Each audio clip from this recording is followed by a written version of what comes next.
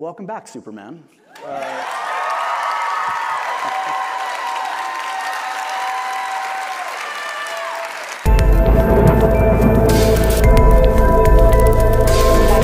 you're having a good week. How could you not be with all this exciting Superman stuff going on, right? Well, last night, Henry Cavill finally got to speak out publicly on the Happy Sad Confused podcast with Josh Horowitz. I stayed up late to watch it. I didn't pay to watch it live, or broadcast live. But it was really cool that they got to do this in front of an audience. And I think Henry deserved to do that for his first public conversation about this, so he can feel the love and excitement, with just a small group of people that represents all of us fans.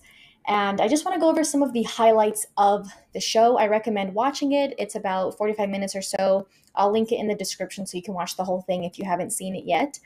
But let's go over probably the first thing that everyone, you've probably seen this video. I saw it before I even got to watch the whole thing last night, and Zack Snyder actually sent in a surprise little message for Henry Cavill, and people are absolutely excited about it. So let's watch it. Henry, I have a question. When we first did Man of Steel, and we were doing the flying shots for the first time, and we put you in the belly pan or on the wires, I can't remember which we did first. Did it feel odd to be, just there in front of green screen, doing your flying, shots, with us just touching the camera and you having to act like you're flying, but, before you had ever seen what it might look like or what it might feel like? How was that? Was that odd, and did you expect it to turn out the way it did? So that's my question. I can't wait to work with you in the future, and you are, of course, the greatest Superman ever.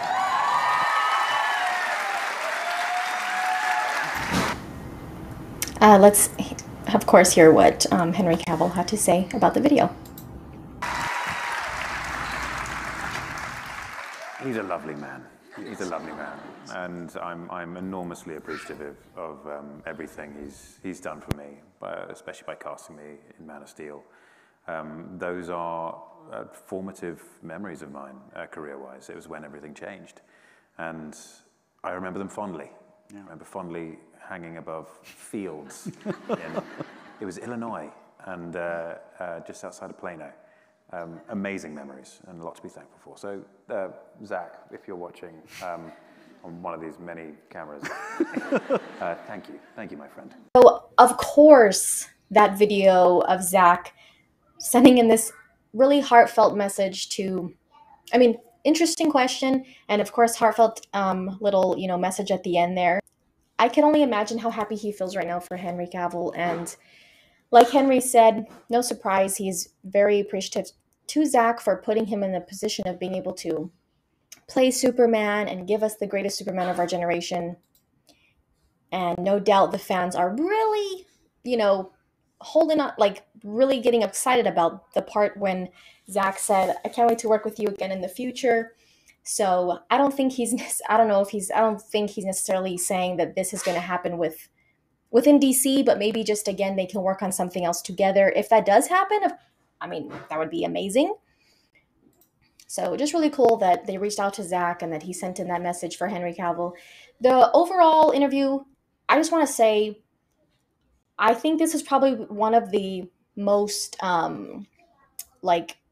joyful interviews I've seen from Henry Cavill. Not to say that he laughs and, he gives good interviews and is happy and, all of that during other interviews. Not to say that he's not, but I think this interview in particular, it just really felt like he was so genuinely happy and excited and just felt good to be able to talk about this finally after all this time. And speaking of Superman, he kind of gave a little bit of insight into how they filmed his cameo. We got some information recently from the Hollywood Reporter, and Henry Cavill kind of went into a little bit more detail about that in this interview. He said that he had to get permission from working on The Witcher, because that's when he got the call. He was working on The Witcher, filming season 3, had to get permission to halt, to take a day off of filming that to go and film this, but he couldn't tell them what it was because it was so top secret that he couldn't tell them what he needed, a day off of filming for. But they granted it, obviously. and he filmed at the UK lot, the UKWB lot. We learned that earlier this week. But he mentioned that it was a really secret set, very covered up, and probably I'm sure they have those kind of sets to avoid other people seeing a certain person on the lot or on set. Even though it was coming out, rumors were coming out within the past couple of months that he was seen on set in a suit. But he said it was a very secret set, and people probably suspected, like he mentions in the interview, wonder if people suspected what he needed the day off for, because he mentioned it was during the time, all the Comic-Con buzz was happening at that time as well. So it's just cool to hear about those kind of things. And he said it was very emotional and, a cool experience to put the suit back on. Speaking of the suit, he said that he chose the Man of Steel suit specifically because of the nostalgic attachment, the nostalgic, memories with that suit. And that's where it all began. And that's why he chose the Man of Steel suit. So I don't think people need to be freaking out about the fact that it wasn't the black suit. It didn't have anything to do with the fact that they didn't want to, use Snyderverse continuity. He specifically chose the Man of Steel suit because of what it meant to him. And I think I'm glad that he mentioned that.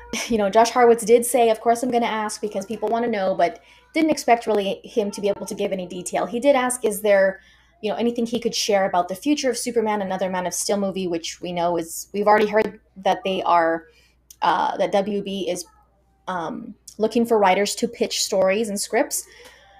So we've been hearing that through the media, but, Henry specifically could not share any details at this time. He said that he will be able to in time, but for right now, he kind of has to keep everything to himself. And, amongst the group of people that do know the details, we can't hear about that just yet, but he said that he is very excited to tell stories with a very joyful Superman. And I really hope people don't confuse that with, corny or cheesy or, you know what I mean? I don't like when people make that assumption that just because he's going to be a joyful or a happy Superman, it doesn't mean that he's going to be cheesy and the outdated kind of Superman. I just think it means he's going to be confident. Just like we saw in Black Adam.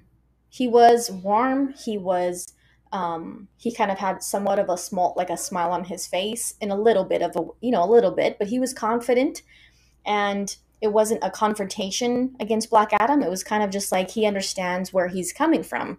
He says it's been a while since anyone's made the world this nervous, and it seems like he was talking about himself because he made the world nervous when he exposed himself to the world and all this destruction happened, and it was this big thing, right? And he's an alien. He's from a different planet. So I think he's trying to, he wants to be able to tell stories with Superman the way that Superman is hopeful and confident in himself and kind of feels more comfortable with himself in the world. Because he has said in a lot of interviews, on press junkets for other films and other projects, that he wants to kind of be able to pick up from where Man of Steel left off and go from there and be able to, kind of use that as a launching pad for where he wants to go with Superman. So it was, again, please watch it so you can hear everything that he has to say about it. I just love hearing him be able to talk about Superman. He mentions that he never gave up hope that it would happen again and that he would eventually be able to put the suit back on. So that's also good to hear. And I'm just so happy for him and happy to see him happy. And it's just awesome. He also kind of talked about Enola Holmes 2, which comes out November 4th on Netflix. The Witcher Season 3, there's going to be a lot of action in it, he said. And one thing I found interesting was when all of the things were coming out about him being the next James Bond, it actually came down to him and Daniel Radcliffe, who got the role, obviously. I didn't know that he was that close to actually playing Bond. I know that it was a big... there was a lot of talk about it, but I didn't know he actually came that close to playing James Bond. So I just thought that was an interesting, little detail from the interview. In addition to that, he said that, he will eventually be getting into producing and that the time will come for that, and he wants to kind of be whatever he does, whatever he chooses to, start producing, whatever it ends up being. He wants to be there from the beginning to see it through, whatever it ends up being that he, when he decides to take on a role of being a producer. So I like that they asked him that too, because I had never really thought of that. So that was a good question. But I recommend watching the whole thing. I just love how happy it is, and how much joy. It really is so contagious, and it's like, it's awesome that this is actually happening. I'm so excited about it.